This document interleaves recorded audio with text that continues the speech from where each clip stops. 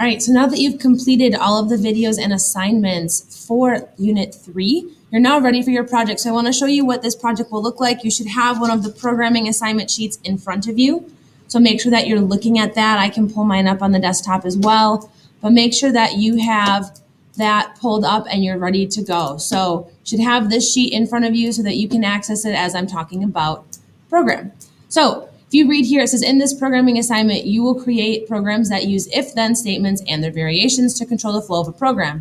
Your program must be well written, documented, easy to read, free of errors, all of that good stuff. So this first page has all the requirements for commenting. It says programming for the code will need to start with the following documentation.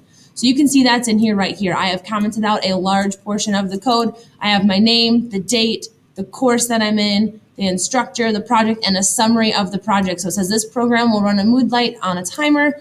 Multiple colors will appear for, you can have multiple seconds or half of a second or whatever the requirements are, cycling through the colors continuously. So that's the program we are creating. If you then look in here, it says, it already has all that information there. Then it says carefully document each section of code and its purpose. You may comment before a section of code or after the same line, but you will need to comment. So you can already see here, I have commenting here. You need to have comments that are related to each section of code. So you should not go more than a couple lines without including some sort of comment. I will take off for comments. Comments are a vital part of this process. It's you documenting what you're doing and why. So if you or someone else reads this in the future, they know what you're doing.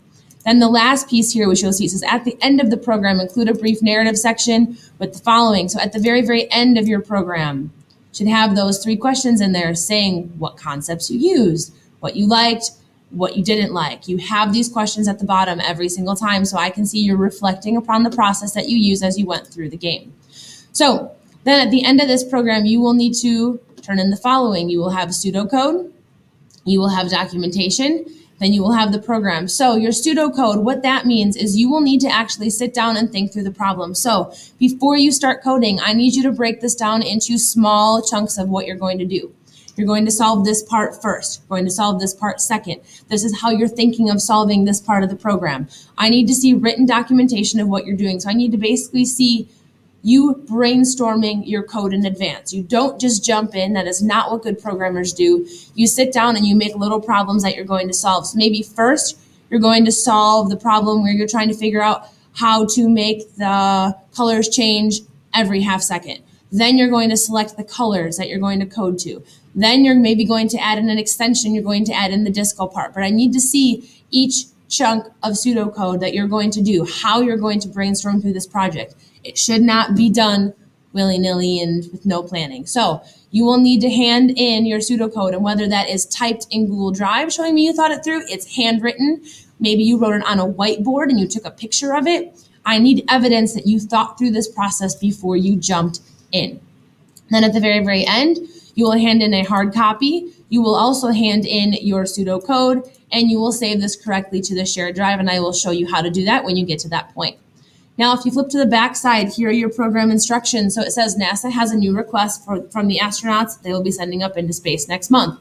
Instead of having a Moodlight that changes colors continuously, they would like a simpler Moodlight with the following requirements. So you need to meet these requirements in your program. Your Moodlight will change colors every 1/2 second. Your Moodlight will have at least 4 different colors. You may have more than 4, but 4 is your minimum. And the Moodlight will continuously rotate through these 4 colors indefinitely until the program is stopped. So if I press start, this is what you will see. You will see that it changes colors every 1/2 second. I have 4 different colors of orange, green, purple, blue, or pink, orange, green, purple, pink, orange, green, purple, pink. It cycles through those colors continuously and changes every 1/2 second.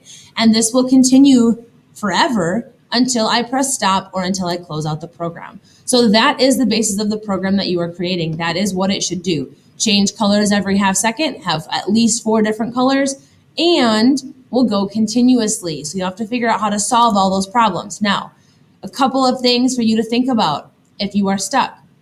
Think about what variables you need. Think about what objects you need. Think about if they are global or local.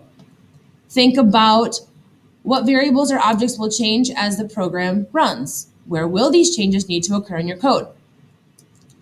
Number 5 is probably the most important question on here. How many times do update and draw run per second?